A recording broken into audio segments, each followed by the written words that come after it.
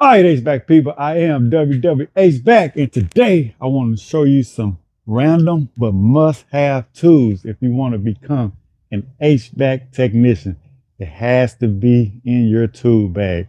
So first and foremost, let's start off. Number one, you need a good, reliable tool bag to organize your tools. So first up, you have it. This is a tool bag. You want to get you a good tool bag. It could be a bag, a bucket. Uh, it don't matter really what brand. Just want you a good tool bag. This brand here is by Readywares. Some other good reliable brands, maybe like a Veto Pac. You can look up that brand, but DeWalt make tool bags. Several different other companies make tool bags. But if you just want something that's not very expensive, you can actually just go with a bucket. And this is I think a 3-gallon bucket right here. Sometimes we do use buckets. You can just put tool bag in there. That's a cheap route. This bucket right here costs probably about $3. And you get a 5-gallon bucket. And the good thing about buckets, you can't sit on them while you troubleshoot sometimes. Put the top on them and becomes a good organizer. But this one right here by Readywares, you see it has the pocket organizer. Mine's kind of junky. Mine's always junky actually. I do work, folks.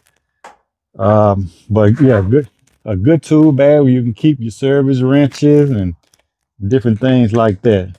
So do highly recommend a good tool bag to keep your tools organized. Next, we're going to go with, you got it, manifold. You can go with analogs, especially if you're just starting off. I do highly recommend these. But digital, these are like calculators. Instead of kind of knowing the analog or the arithmetic part of it, you can get you some digital gauges and they are going to do the calculation for you. Superheat, subcooling. All you need is your temperature clamps on your copper lines and it's going to do the math for you. You can just take the guessing out of it. But there's also several different brands that you can get. I think these are maybe Yellow Jacket. These are from Elitech. A lot of technicians like the Fieldpiece, where they have these little pros that you can hook up to it, and it comes with apps where you can do your superheat and subcooling. Look at them right from your app on your phone. So these are from Fieldpiece. Get you a good set of refrigerant gauges. You have to have. You cannot be a technician without refrigerant gauges. Next up is your driver, your impact driver. You don't want to be in the field using hand tools. You want to get you a good driver so you can take these screws in and out fast. So get you a good driver. This is a DeWalt. Like I said, don't matter what brand you use. Milwaukee, they make several other different brands. The green guys, forget the name of them, but get you a good impact driver. Like I say, I can take panels off fast with these. Also, another bonus, you get you a good magnetic bit. This is a 1/4 and a 5/16. And HVAC, especially residential, these are our main screws right here. 1/4 and 5/16. When we do commercial, that'll step up to 3/8. So you want to get you a good magnetic bit. If it does not have a magnet in it, do not get it. It's very important to have a magnet that will catch your screws if they fall. An extension to go with the impact. They have to have you a good extension. This is a 12-inch. I also recommend to get a 6-inch. Also, a bonus is a 90. Sometimes we get in hard to reach spots and you would need a 90. This is from DeWalt as well. whether it's removing blower motors. Sometimes you cannot get your drill to stick inside the blower cabinet, so you'll need a 90 to put on some of these hard to reach spots, trying to remove blower motors and other difficult screws to access. Whether it's taking out heat exchangers, need you a good 90 to get to those tough, hard to reach screws. All right, so also to be a technician, HVAC, we have to be able to read temperature. So I'm gonna show you several different temperature thermometers to read different temperatures. You're gonna need temperature clamps. This right here is another temperature reader from Elitech. This can read 2 temperatures at one time. Right now I only have one in here. It's about 42 degrees out here, but I can read return and supply air temperatures at one time with this right here. Or I can get like superheat and subcooling. I can take my copper line reading and do it manually. Like I say, with the gauges, if you use analog gauges, you can use these temperature clamps right here. If you were trying to calculate superheat and subcooling. So definitely need you several different type of clamp reading. But if I would use my analog gauges, I can use some of these thermal clamps right here, hook it up to the liquid line and the suction line and get superheat and subcooling. This right here is a psychrometer. If I want to get my wet bulb and dry bulb temperatures, look at this one. This is a great one right here from Fieldpiece. You want to get your wet bulb and dry bulb to calculate superheat. It's an awesome tool right here. And also we have, a lot of inspectors use this. This is good for HVAC technicians also. This is an infrared right here.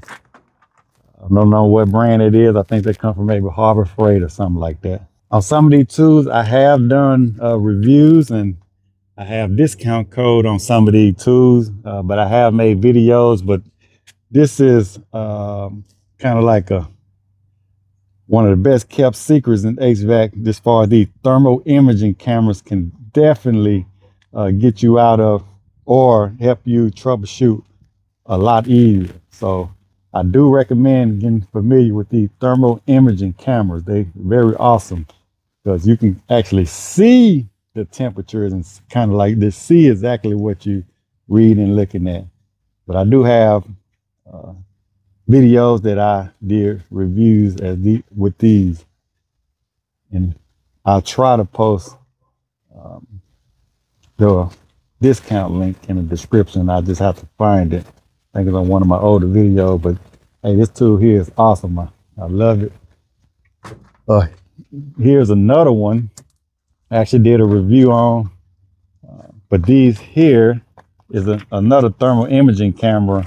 If you just want a pocket size that you can just pull out sometime, this right here is about test long. But if you have like an Android or iPhone, this is type C, but they make them for both. And you can get the thermal imaging right there on your phone. I don't want to make this video too long, but I think I'm gonna share 2 modes. I'm gonna do an unboxing of this one right here in that box, but definitely you need a good multimeter. I recommend Fluke or Fieldpiece, but they do make other brands as well that you can try.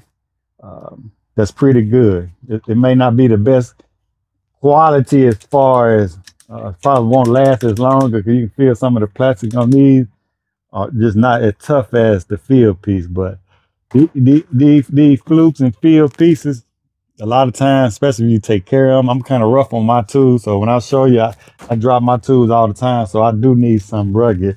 If I drop this one a couple times, it may not last as long. But if you do take care of your tools and want to spend a little bit more money on a good multimeter that can do different things like checking amps, voltages, maybe inrush. I know this one check inrush. This one do not check inrush.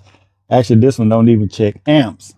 So if you can get you an all-in-one that check amps, voltage, and this one does it all. It does inrush, amps, voltage, and pretty much everything that you need. And I have used this one here by Tissman quite a few times in the field, and I haven't had any problem with it. It's like a smart meter. It does the calculation for you. But the Fluke is definitely my go-to. I've been using Fieldpiece and Fluke since I've been in the HVAC industry.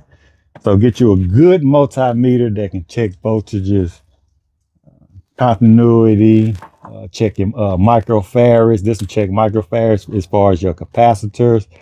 But find you one that will do everything. This is the Fluke 117, and this meter right here may be between $200 and $300, but I have Fluke meters all the way up to like $1,000 for 1 meter.